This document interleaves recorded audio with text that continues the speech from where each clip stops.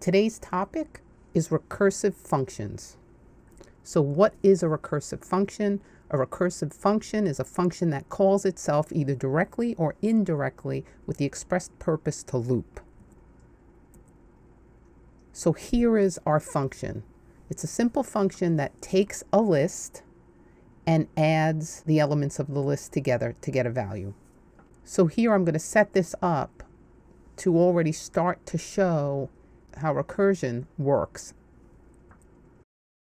So the first thing that happens is that the function's header is evaluated.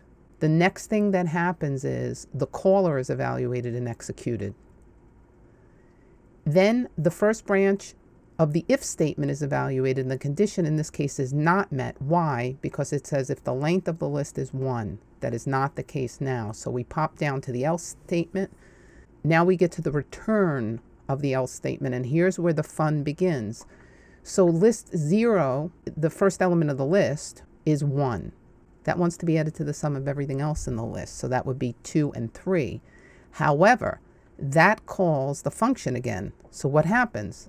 This creates a new list to be sent to the function a second time.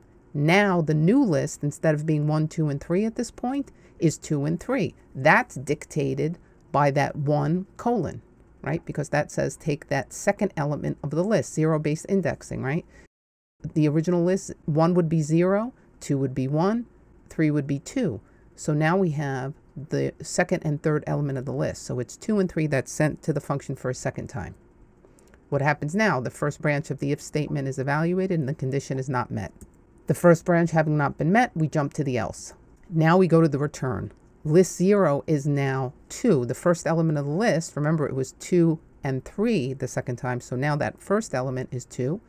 We're being instructed to go through the function a third time.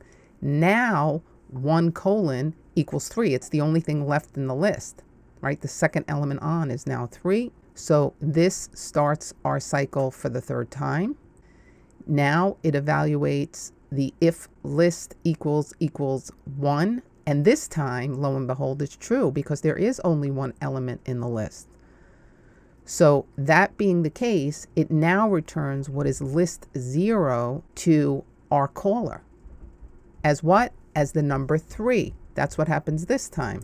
Now, list 0 for that second function call from the first time we went through it remains 2. So at this point, we add that value to the 3 that we got from the third time we went through the function, and this sends back 2 plus 3, 5 to its caller, which is the first time we went through it.